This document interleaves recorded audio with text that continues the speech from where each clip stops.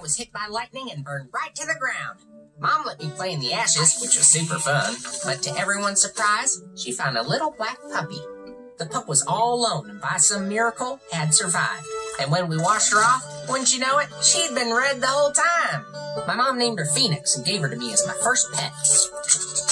Phoenix and I were inseparable, goofing off together and growing up side by side.